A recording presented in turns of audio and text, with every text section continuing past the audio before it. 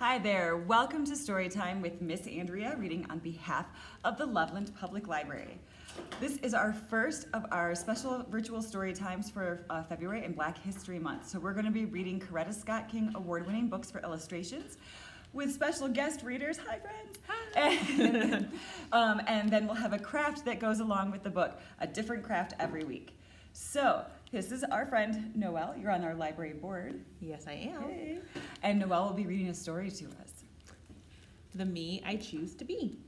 Written by Natasha Anastasia Tarpley. Art by Regis and Kahran Bethencourt.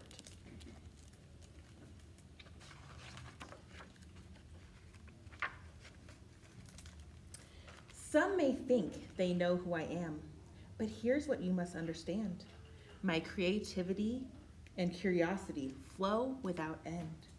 And if I meet an obstacle, I just begin again. I am a planet, a limitless galaxy, and I am the me I choose to be. I am hope, passed down through generations. I am a bridge builder, connecting people and nations. I am a weaver of words that quickly take flight and stretch into stories fluttering off into the night. I am a conjurer, imagining realms that aren't yet there. I'm a maker, a creator, shaping a new world we all can share. My creativity and curiosity flow without end, and if I meet an obstacle, I just begin again. I am a planet, a limitless galaxy, and I am the me I choose to be.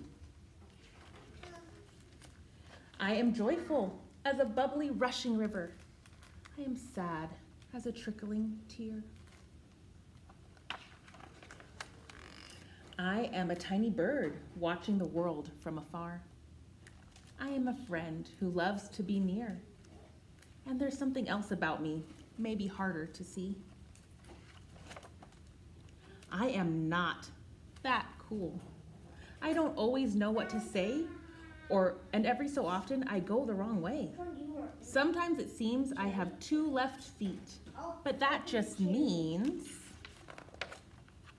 I'm a free spirit. I move to the rhythm of my own heartbeat.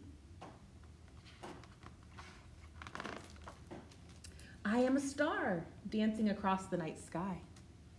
I am the night sky, unnoticed as stars fly by. It's hard not to care when people pretend you aren't there, but then I remember.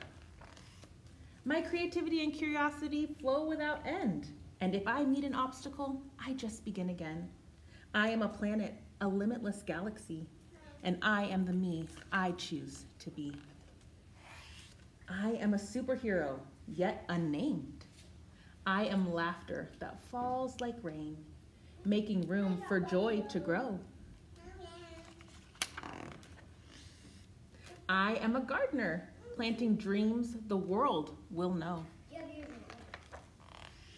I am wind, with the strength to bend trees. I am light, traveling the universe with ease. I am the winding road to a fantastic adventure. I am a home where love lives at the center. I am all these things and more, you see, because I am the me I choose to be. Thank you so much. I love that book. I love those illustrations, those photography in that book. It's amazing.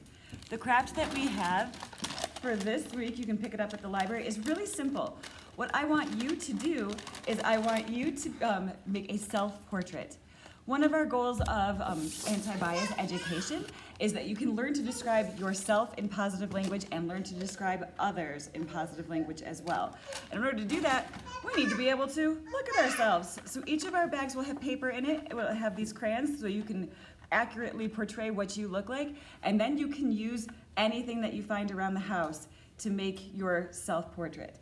So I used some yarn for my hair because I want other people to know that other people helped make me who I am. Mostly my mom sewed a lot of stuff and she helped make me who I am. I have wings so I can soar above things when they get really hard. I have a balloon heart because my heart soars when I look at all of you. It just swells and gets bigger. So and stars in my eyes because I love working with all of you. You all make me happy. So if you could send your self-portrait, then my email is in the bag, and we'll put those on social media. Our friends need us to get going. So we're going to go ahead and say goodbye. Thank you so much. Bye. Thank you.